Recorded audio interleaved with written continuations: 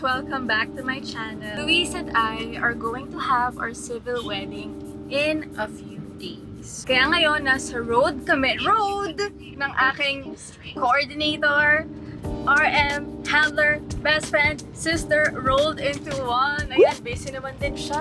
O, diba? Hello everybody! Pero nakikita niyo yung hawak niya. Yes! Dala ko na po ang marriage contract. Wala na pong atrasan dito. Right now, we're on our way to my designer's atelier. She's a very special friend of mine also. Matagal na yung relationship namin together. I mean, relationship as a designer, friend, lahat ng milestones ko sa buhay. Siya ang nag-design ng mga dresses ko, ng mga gowns ko. And I'm just so happy na siya yung napili ko for my wedding. So, ayan, maya-maya lamang ay dadating na tayo doon at see you! Bye!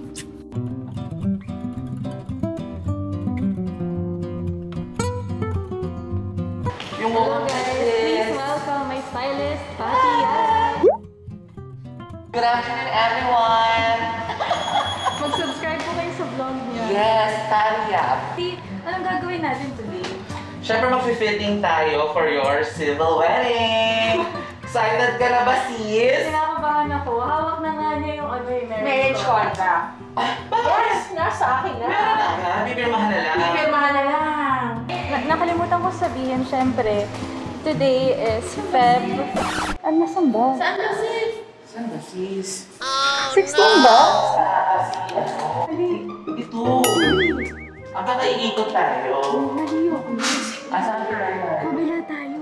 Ngayon po, nawawala po kami. Sabi kasi ni Kuya, si Patty. Saan nga ba?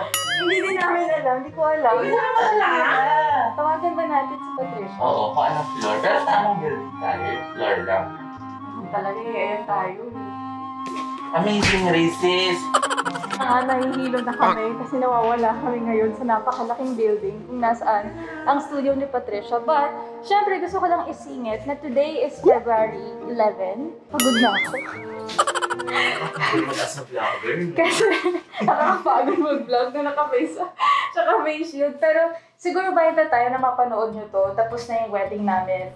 And syempre, kaya namin late gustong ipakita sa inyo kasi gusto namin ma-enjoy yung privacy. And at the same time, gusto namin ng our own little bubble bago namin i-announce sa world na Mrs. Manzano na ang inyong lola. So, okay. Wow! Yan, ito na. So, as what I've mentioned earlier, bibisitahin ko ang aking favorite designer. One of my favorite Filipino designers. Of course, the one and only Patricia Santos. And right now, I'm here sa ABS Official. Ayun. Wedding gowns and all. Super ganda.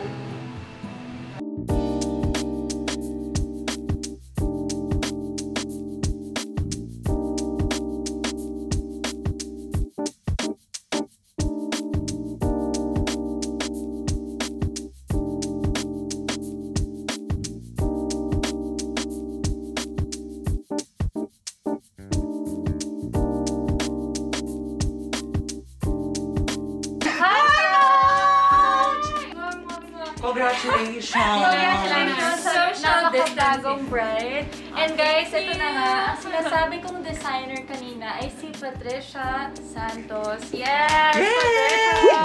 Patricia Santos. She's a very dear friend of mine. Yes, but because matagal na talaga tayong magkakilala. That's Oh my why... God, ang tagal na, no? Kailan pa yun, girl? Alam First niyo pa. time niya akong dinamitan, I think mga 2013 or 2014. Kailangan ko lang i-clear din, yung meeting namin today is for the civil wedding.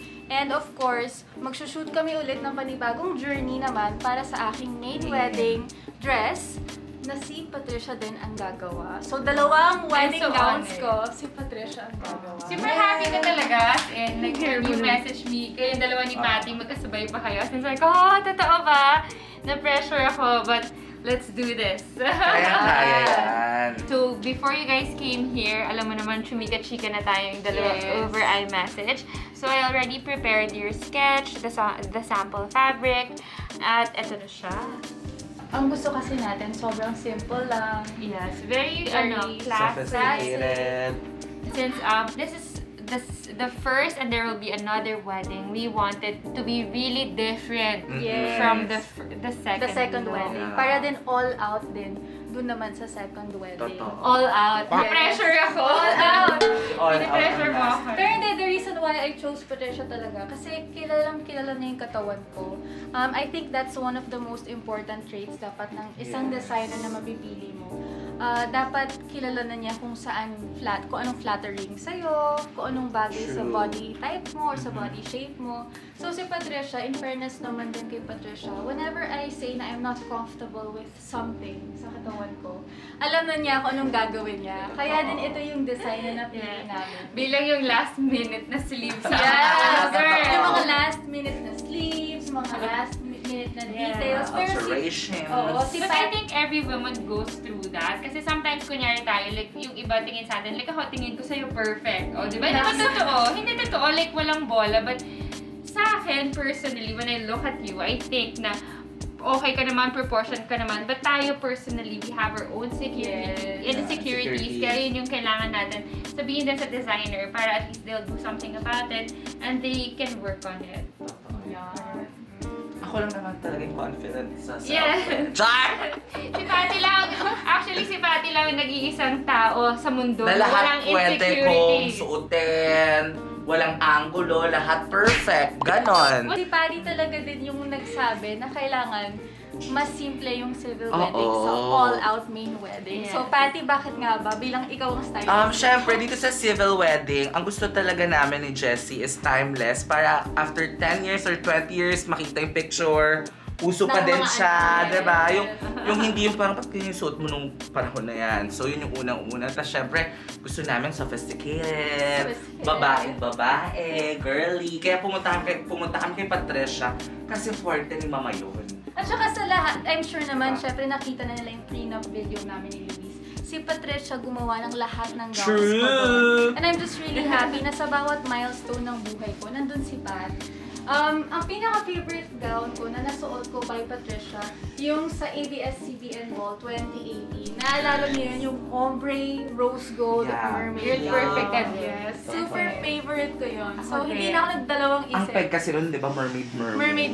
And na-achieve naman. Saka dikit na dikit talaga yun. True, ang waistline, Sobra. 22. So, yun Parang nga. drawing, sabi ko nga doon. Oo. So, yun talaga ang important. Dapat yung designer na pipiliin mo, yung talagang kilala ka na inside and out. So, ayan si Wow. Patricia for me. So guys, this is just the first fitting. Hindi pa siya yung Finished. product. Yeah. But I'm so excited to show it to you. So let's go. Yay! Tara na! Ako ba yung kakasal? Excited. Ikaw magbabayad. Oh, si Mami. So excited! Charan! Ayan. Custom-made shoes by Jefferson C. Ganda. So, kaya ako pinili na platforms para din hindi ako madapa.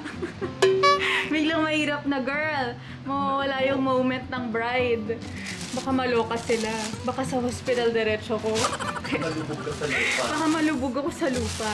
Thank you so much, Jefferson, for doing this for me. Diba, Patty? Tama!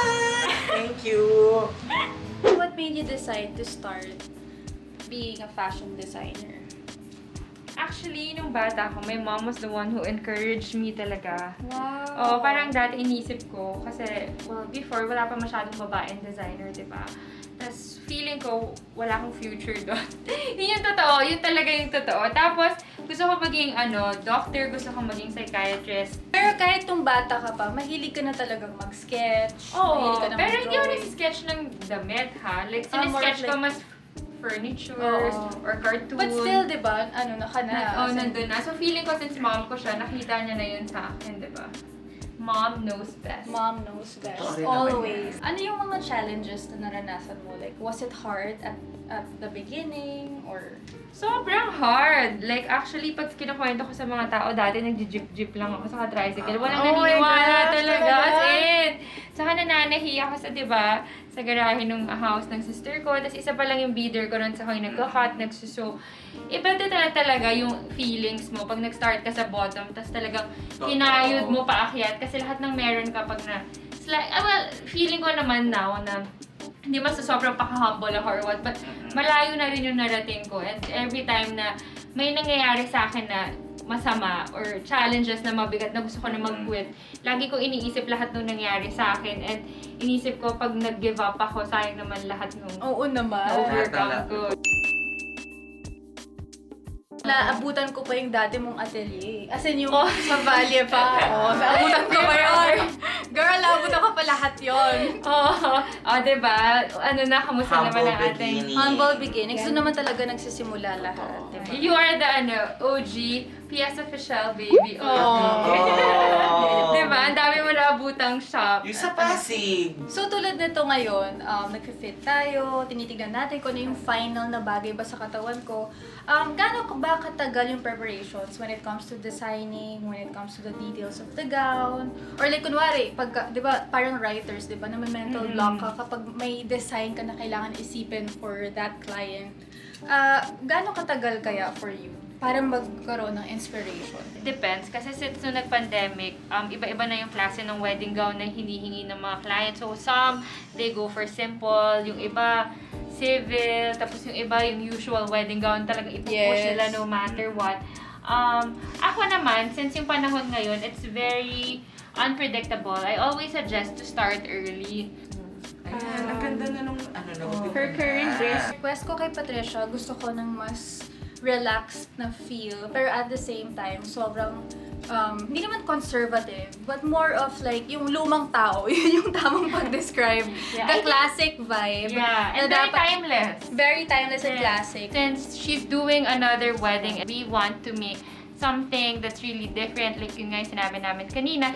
And at the same time, different siya from the main wedding. Kumbaga parang syempre si materials, Patricia kasi fabric, tapos design. may binago kaming konti para mapakita yung Patricia Santos signature look. So kaya naisip namin na magkaiba talaga dapat kasi ngayon as you can see, classic cut siya. Super conservative in front. And then we will do a little surprise at the back. Tsaka syempre binis nyo sa location. Oo, sa location. Ang ganda. Like, diba? nag-move kasi nag-flow yung dress. Ang ganda.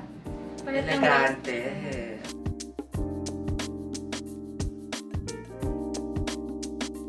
Tips for women na naghahanap ng wedding gowns but on a budget. Number 1 tip, know your priorities. Diba? Hindi naman lahat, you can't have it all.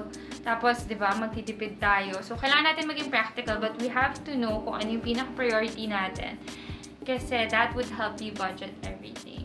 Mayroon nagsabi sa akin ito na tipirin mo ng lahat, wag lang ang gown mo. Kasi, diba, I mean, it's your special day. Ikaw ang bida ng event na to, which is, syempre, of course, the groom also, but it's your day. Kumbaga dapat, kung saan feeling mo maganda ka, kung saan feeling mo kahit papano, pasok naman sa budget mo, go for it. Kasi syempre, importante yun eh. Bakit mo naman titipirin yung magpapaganda sa'yo, diba? So, ano yung, like, ikaw as a bride, what is your top 5 non-negotiable sa pagdating sa buong wedding planning mo? Ako, gown talaga. Yung talagang number 1. Hindi pwedeng tipirin yung gown ko. Hindi ako mapapakali nun. Pangalawa, syempre, makeup. Importante yun. Third, importante din yung wedding bands. Para sa akin kasi syempre, it's a symbol of your marriage and forever nyo nang suot. So, dapat yung design ng wedding bands nyo, talagang gusto nyo. Fourth naman would be, para sa akin, gusto ko magaling na photographer. Isama na natin yung videographer. Kasi yung magaling na photographer na yun at videographer na yun, makukuha nila yung bawat moment ng wedding mo. And hindi lang moment mo, pati moment ng lahat ng mga tao. Saka yun yung titignan mo ng paulit-ulit. Paulit-ulit, yun yung ipapakita mo sa anak mo, sa apo mo, sa apo ng apo mo. Basta sa lahat ng tao. So yun ang importante. Tapos yung pinaka-last naman, I think i-add ko na rin yung venue. Yung ambience, yung freshness ng location. Para din, di ba, yung mood ng mga tao, masaya sila sa wedding mo. I agree. True. Tama yan. Okay, so anong masasabi mo? Anong tips Trust their mo? designer. Not just to the designers and of course to all the other suppliers, pag pumili ka ng supplier mo, you have to trust them fully because if you start doubting them or questioning them, nawawala yung self-confidence. Kasi nangyari ko, questionin na rin namin yung sarili namin kahit matagal na namin itong ginagawa. Parang bilang hindi namin alam yung ginagawa namin. But if you really trust us and if you believe in us, it would give us that boost na talagang we will work hard to make sure you're very happy. Importante yun. Kasi you can add naman a few details. Na kunwari yung gusto mo, pwede bang ganito yung sleeves? Pwede bang lace? Pwede bang ganito yung details? But at the end of the day, you have to trust your designer because that's still her vision for you. Kaya mo nga siya pinili kasi alam niya kung ano yung babagay sa'yo. And she's the designer. So dapat yun talaga yung importante. And also, communicate. Yeah, communication is key talaga. Dapat kaya nyo din kausapin yung designer. You have to tell us how you feel about it. Since yung dress is very personal, though we know how to design, we cannot say how you feel about the design. So be honest din. Yes, kasi para naman tayong mga friends. Actually, even my clients, I tell them na instead of ma-intimidate, treat me as your friend. Because I'm here, I'm not just working for you, but yung pinaka-job ko is really to make you happy. And I would, beautiful. Yes, and I wouldn't know it if you won't tell me. So kanina, yun nga yung nangyari. Like, if there are parts na pag first fitting and you feel uncomfortable, which is natural naman. Yes, normal lang yun. Okay lang naman yung walang problema. Basta sabihin mo lang and then we'll work on it. Kaya sa last minute magsalita. Correct. Or hindi mo sabihin. Tapos Oo. paano yung masasahad ka, hindi ka may happy like you. Happy naman ako. Mami, So, okay nangyari, ba? Okay naman siya. Ayan, so ito Naalis naman, na natin. nasabi na natin lahat ng mga kailangan sabihin at naalis na natin Yes. mga kailangan Yung alisin. kailangan i-outer. But I'm so excited kasi syempre, first time ko lang ikakasal and last of course. Pero dapat sa bagay na to, dapat sa wedding mo, yun ang importante. Choose that one designer na super comfortable ka and alam mo that you can trust. And for me, it's Patricia Santos. So palakpakan natin today. Super na-touch kami. Super happy yung buong team na you chose us. This is a big opportunity for us talaga. Thank you so much. Thank you also. I can't wait for my wedding day. Oh my gosh, I'm so excited. Inilipad pa namin ng mga materials para sa kanyang so dapat special abangan dress. niyo yun, guys. Yes. So dahil dyan, tayo may goodbye na at marami pa kaming pag-uusapan na secrets. So thank you so much for being with us dito sa PS Official at kay Patricia, ayan, and si Patty, of course, at sila ate, nakasama namin, at yung videographer ko for today, Joanne, thank you so much. Pero guys, thank you so much for being with us. Please, please, please, don't forget to like, subscribe, and of course, leave a comment down below. And sana nag-enjoy kayo today. So see you guys again soon. Love you all, and please stay safe out there. Bye! Bye.